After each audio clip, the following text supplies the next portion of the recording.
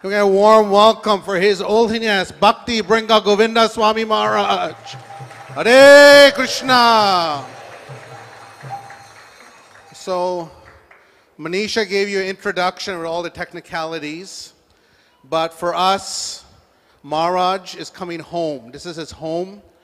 In 1976, when Sri Sri Radha Kirchar Gopinath, our beloved deities were installed, Maharaj came for the first time to Toronto from America, and Sri Sri Radha Kirchar Gopinath stole his heart, and he decided to stay here for many years, and he actually cooked with his own hands and did much service at New Ramuna Dham.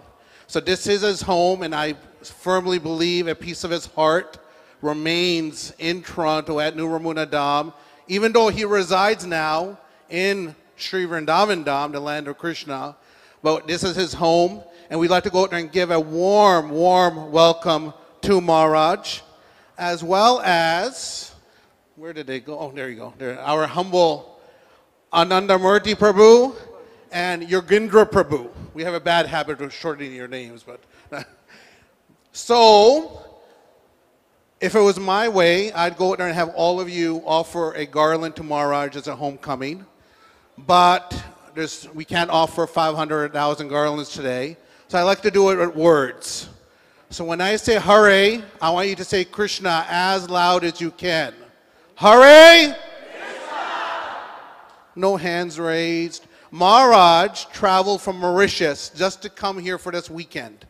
Over 24 hours of in transit to come here for a weekend. He's going back to Mauritius. So Mauritius devotees will wonder why Maharaj came all the way with that welcome. So can we try it again? Hare! One more time from the bottom of your heart. Hare!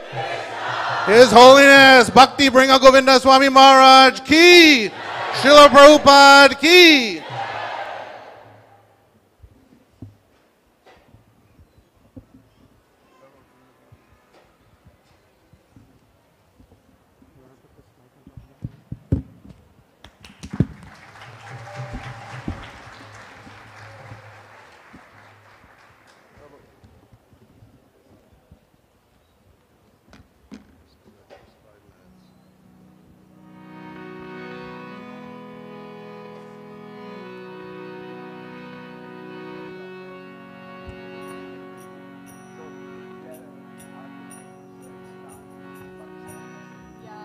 Jaya Radha Madhava Jaya Kunja Bihari Jaya Radha Madhava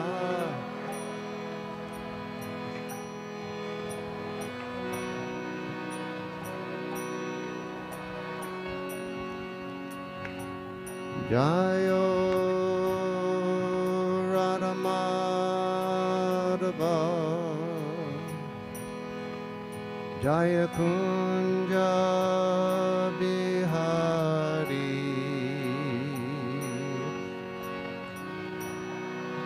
Radha Madhava Jaya Kunja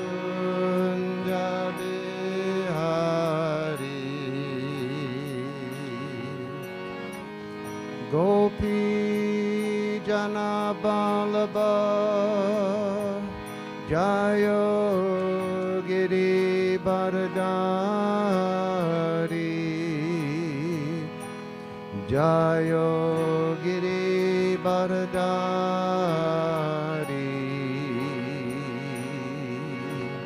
Gopi Jana Balaba Jaya Giri Bardari Jaya Giri Bardari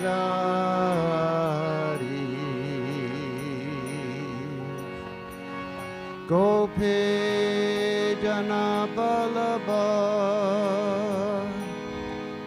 Jaya Giri Bardari Jayo Giri Baradari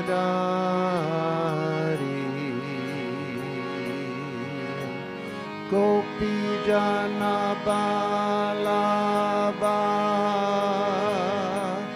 Jayo Giri Baradari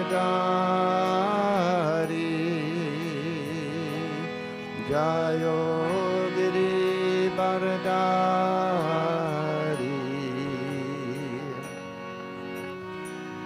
Jasodanana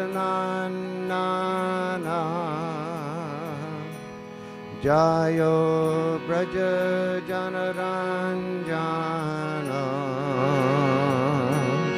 Jayo Jasodanana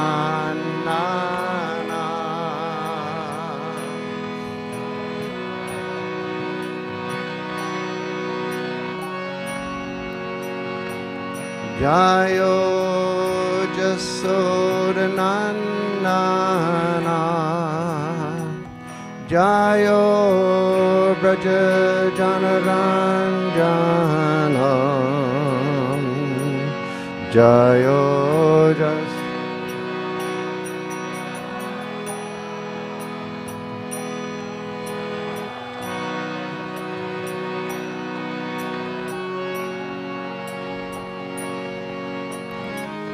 Jamuna Tirabhanachari Jayo Kunja Bihari Jayo Kunja Bihari Jamuna Tirabhanachari Jayo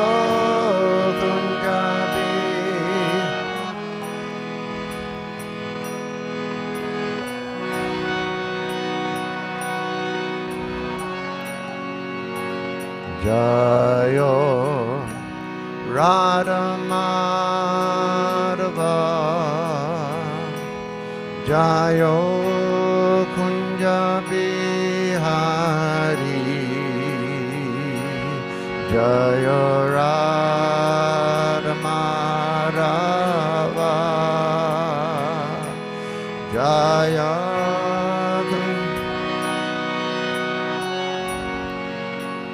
Jayo Radha Madhava Jayo Kunja Bihari Jayo Radha Madhava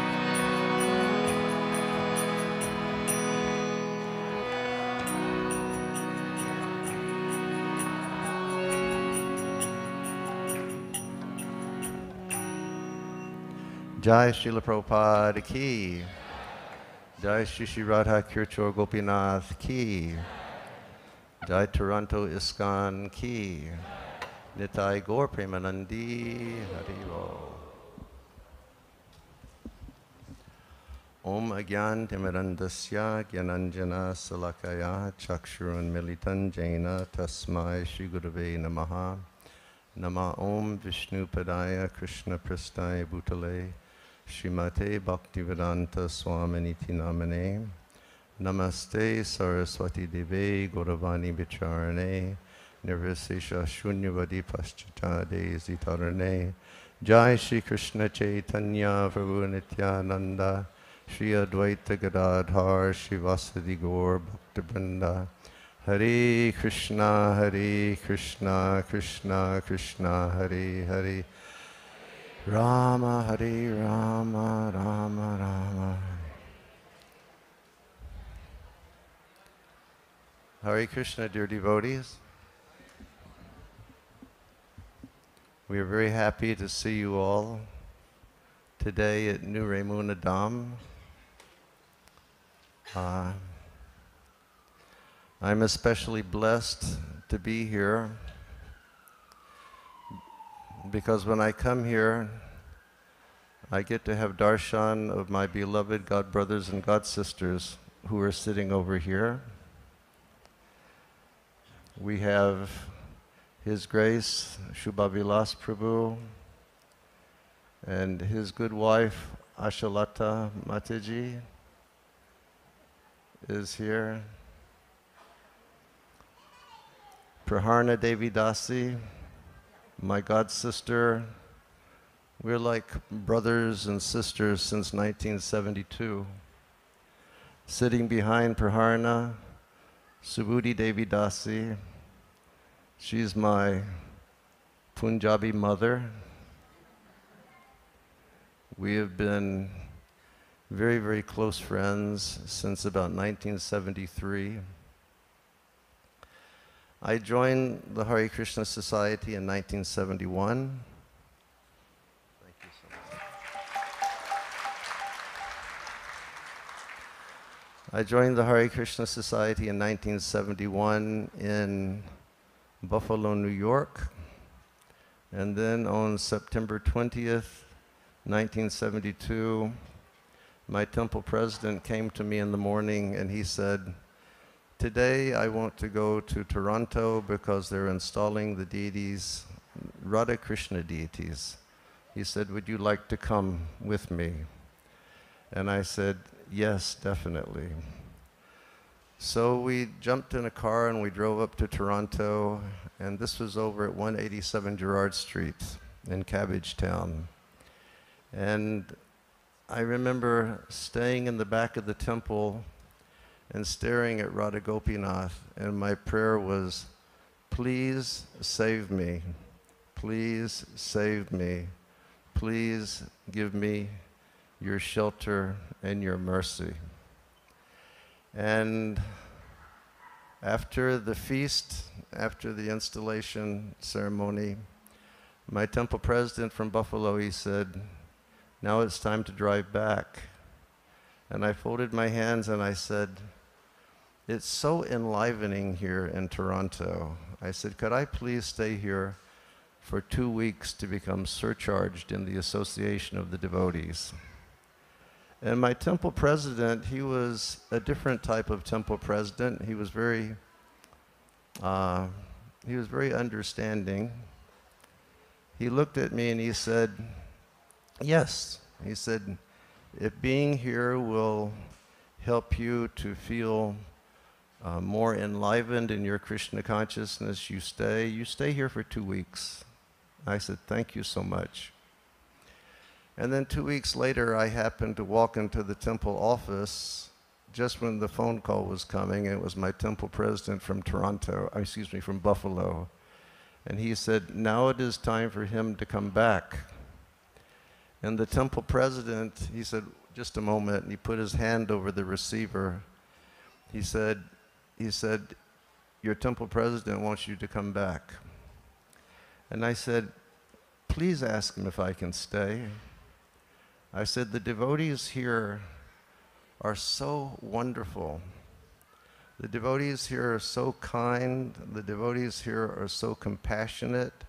The devotees here are so loving, and they're so enlivened.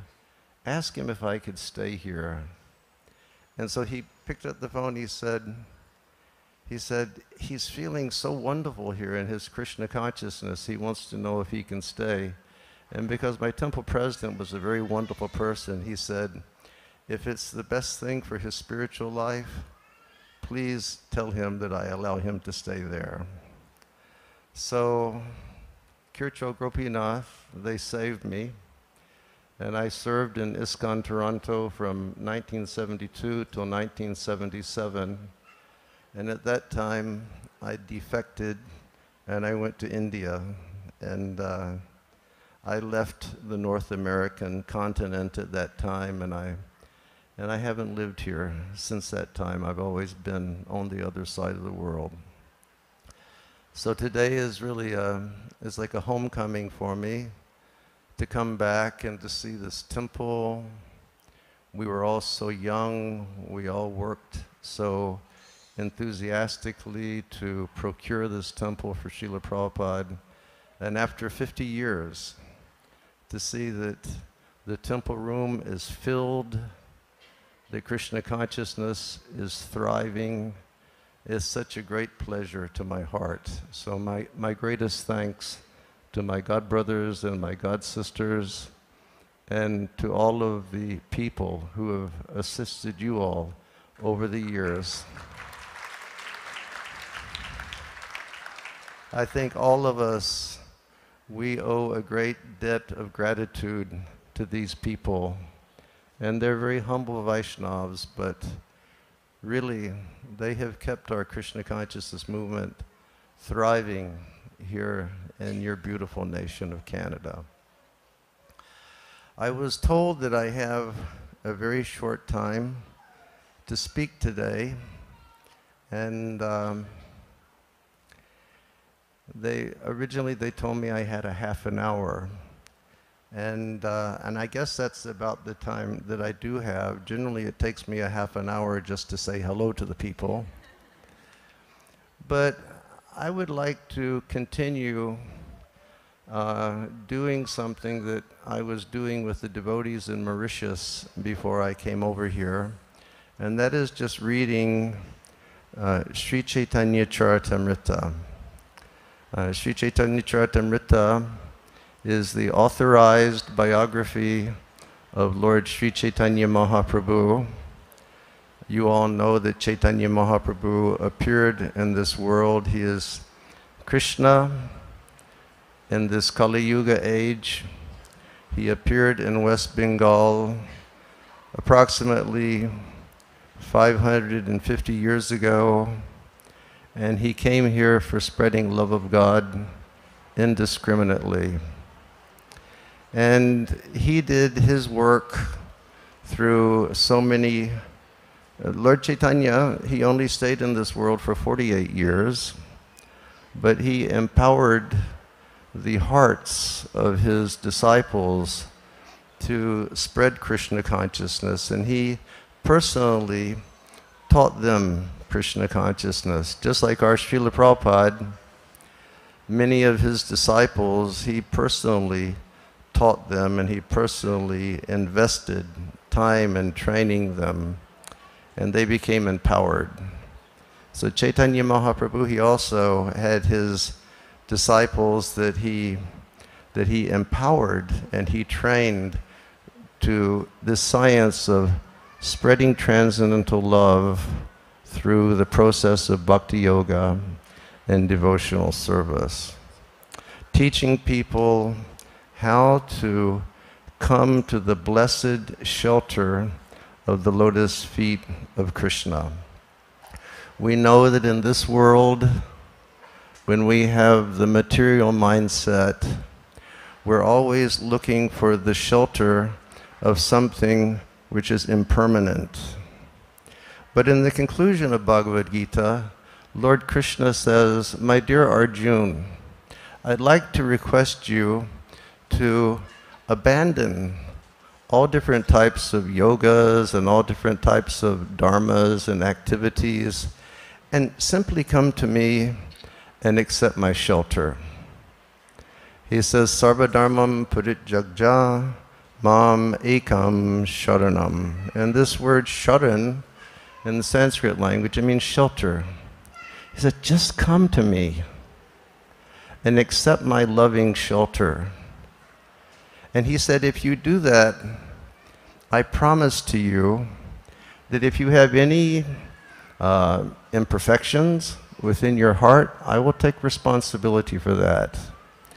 And not only that, I will elevate you to the transcendental platform of life. And he concludes by saying, Masuchaha. Masuchaha means don't fear.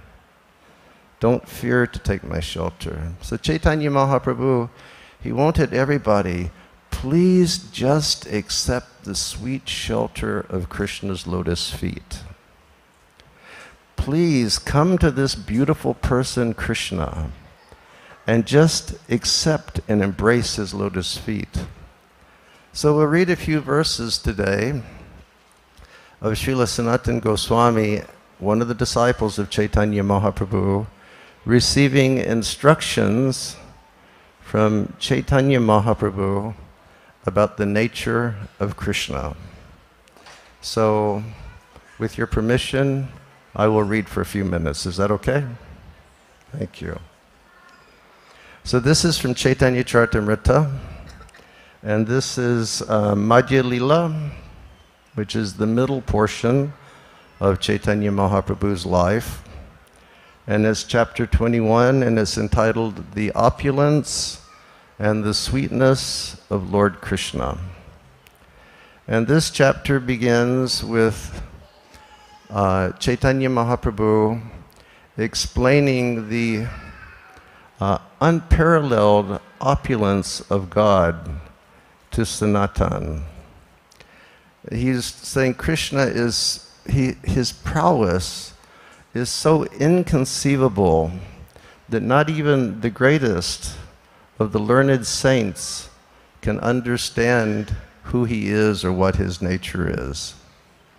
And then Chaitanya Mahaprabhu, after he spoke about the opulence and the potency of Lord Krishna, his heart became moved, and he decided to speak about the sweet beauty of Krishna.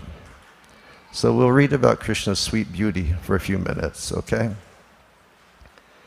In text number 102, and Chaitanya Mahaprabhu says, "My dear Sanatan, the sweet, attractive, transcendental form of Krishna is so nice. Just try to understand it. Even a fractional understanding of Krishna's beauty can merge the entire world into the ocean of love. He attracts all living entities throughout the world." The transcendental form of Krishna is shown to the world by Lord Krishna's internal spiritual potency, which is a transformation of pure goodness. This jewel-like form of Krishna is the most confidential treasure of his devotees. This form is manifest from Krishna's eternal activities and his pastimes. So we're always speaking about Krishna. And it's really important for us to understand Krishna is really a person. And Krishna is not a philosophical concept. Krishna is not just an energy, but Krishna is the supreme person who possesses all wonderful qualities. So he says, the wonder of Krishna and his personal feature is so great that it attracts even Krishna to want to taste his own association. You can imagine how beautiful that is. Krishna is so beautiful, if he sees himself in a mirror, he says, "Who is that? I want to be like that." Thus, Krishna becomes eager to taste that his own wonderful beauty. Total beauty, knowledge, wealth, strength, fame, renunciation are the 6 opulences of Krishna. He is eternally situated in his opulences. Many times we hear the word Bhagawan. And Bhagawan means one who is full in all opulences. And Srila Prabhupada would always explain to us that these 6 opulences, the 6 opulences of the Supreme Personality of Godhead are, no one has beauty who can equal the beauty of Krishna. No one has wealth that can equal the wealth of the Supreme Person. No one has strength, no one has fame that can equal the Supreme Personality of Godhead. No one has renunciation in the same way that the Supreme Person has. So Srila Prabhupada would always say, a person who has these 6 qualities in full, he is known as Bhagawan, the possessor of all opulences, Krishna, the Supreme Personality of Godhead. So here, Lord Chaitanya is saying, just try to understand. Krishna is so beautiful that he attracts himself. And Srila Prabhupada, he gave us one book called Nectar of Devotion that was his commentary on Srila Rupa Goswami's Bhakti Rasamrita Sindhu. And in that book, there's a passage that Krishna is in one of his palaces in Dwarka. And in the palaces, Krishna's palaces, all the columns of the palaces are made out of polished, brilliant gems. And it explains that one day Krishna was walking by one of those columns and he looked in the column and he saw himself. And it was like, who is it? What is it? I have to have that. He's too beautiful. Krishna is truly a beautiful person.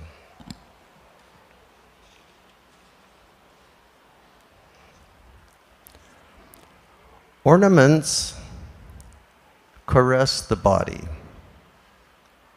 But the transcendental body of Krishna is so beautiful that it beautifies the ornaments that Krishna wears.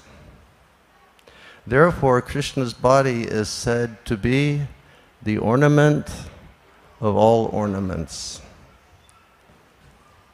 That's nice, isn't it? It says, generally we wear some ornament to make our body more beautiful.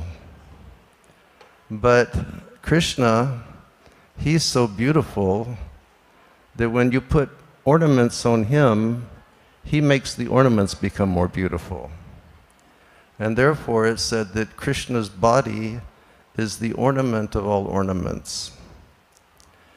Despite the wonderful beauty of Krishna, there is his 3-curved way of standing. You know, Krishna is called Tribhanga Sundar, meaning his flute is going this way and his hips are going this way and his legs are going another way, a 3-fold bending form.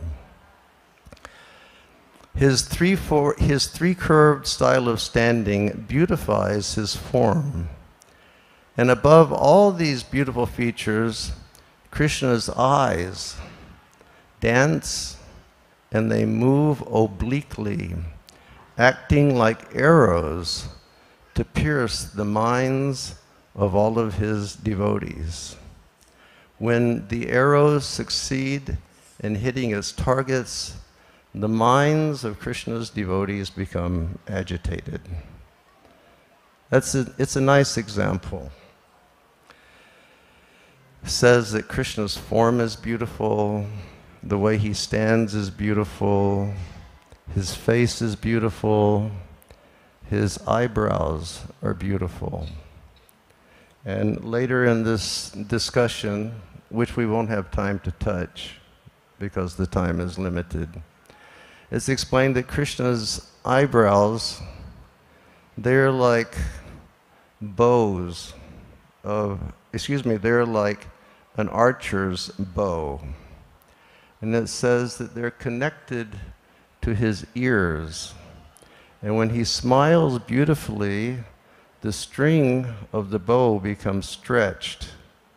And then, when Krishna glances at one of his devotees, he shoots arrows into the hearts of the devotee.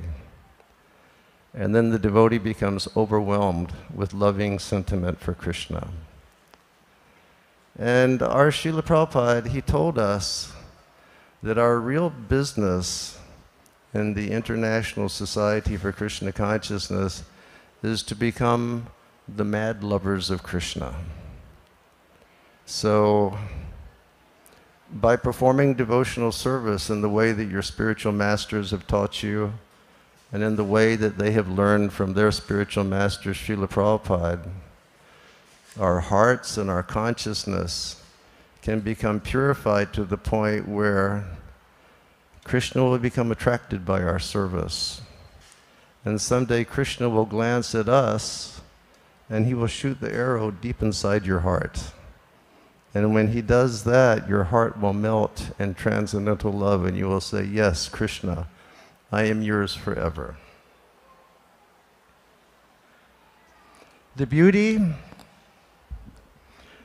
of Krishna's body is so attractive that it attracts not only the demigods and other living entities within this world, but also attracts personalities who live in the spiritual sky as well, including the Narayans, who are expansions of Krishna's personality.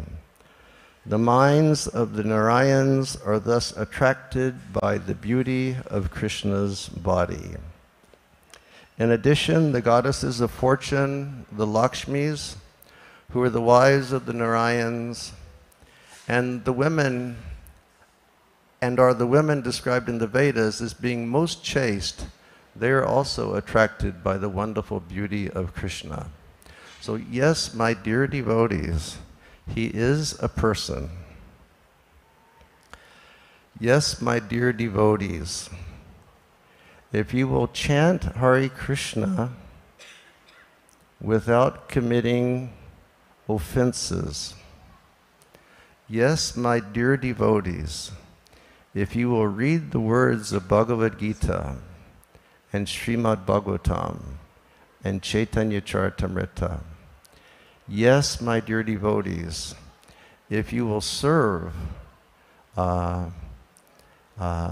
the mission of the Lord to spread love, compassion, and humanity throughout the world, your hearts will become purified, and you will one day attain that cherished gift of having the vision of Krishna before you.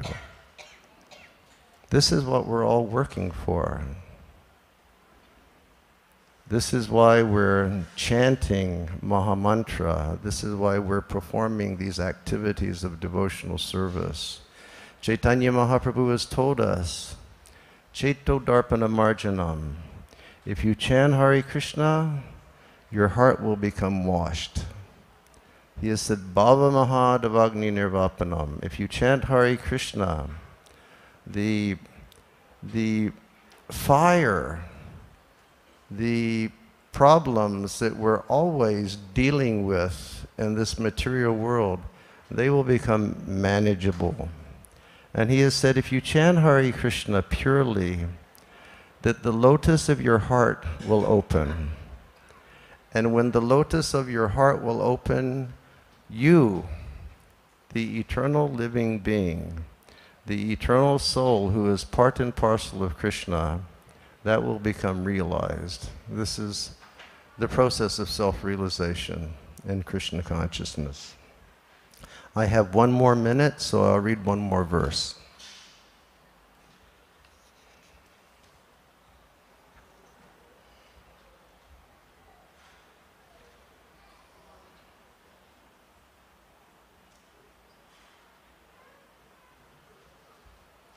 Actually, I will stop there because if I read another verse, I will go over time. And since I have just come home to Toronto, I don't want to be driven out the door too fast. These talks of Krishna are so sweet. Talks of Krishna are so wonderful. And another of the great disciples of Chaitanya Mahaprabhu, his name was Srila Rupa Goswami. And Rupa Goswami has told us what is the essence of the process of bhakti yoga. There he has said, Tan nama rupa charitadi sukirtananu smito kramena rasana manasini yoga.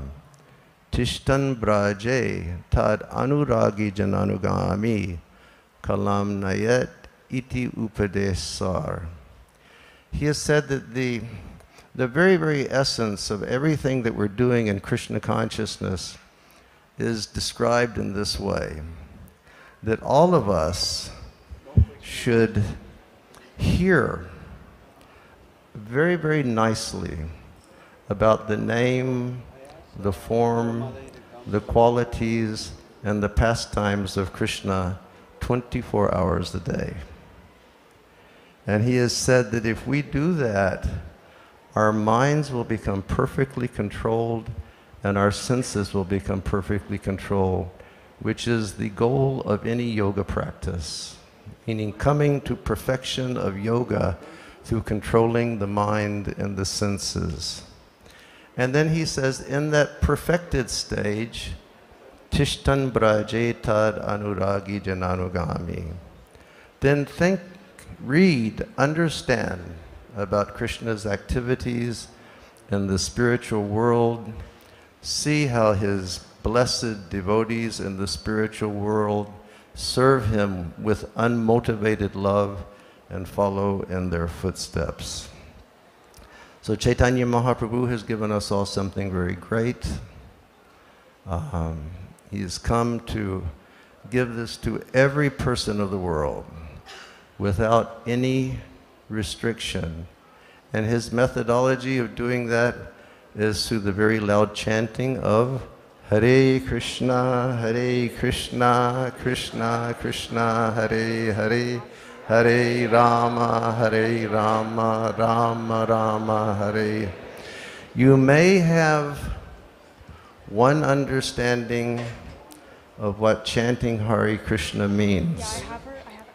But if you spend more time chanting this mantra clearly, if you spend more time contemplating the sweet sound of the Hare Krishna Maha Mantra, you'll become very advanced in your spiritual understanding, and your natural feeling of love of God will arise from within your heart. So thank you all very much. Hare Krishna. Now there will be very wonderful Krishna Prasadam served. Unfortunately, I didn't cook it today. If it had been 50 years ago, it would have been me cooking it. But I didn't cook today, but I'm sure it will be wonderful. And then after Prasadam, if you like chanting Hare Krishna mantra, please stay, and myself and Anandamurti and Yogendra, we will be leading the chanting of the Maha Mantra. And just one short announcement on behalf of a friend of my most dear friend, who is also from the Canadian Yatra. His name is Shivaram Swami Maharaj. Shivaram Swami Maharaj, he lives in Hungary, where he has a very beautiful yatra of Krishna consciousness. And Shivaram Swami Maharaj is a very wonderful author, and he has written a series of books called Krishna in Vrindavan. They're very, very beautiful.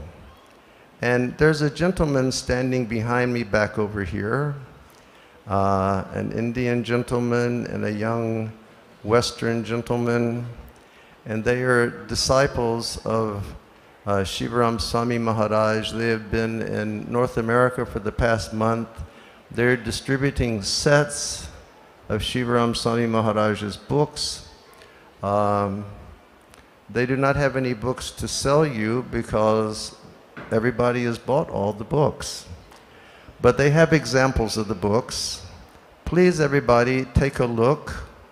If you like Krishna Katha, if you like hearing pastimes of Krishna, if you like nice philosophy of Krishna consciousness, take a look over here, order a set of books. Hare Krishna, thank you.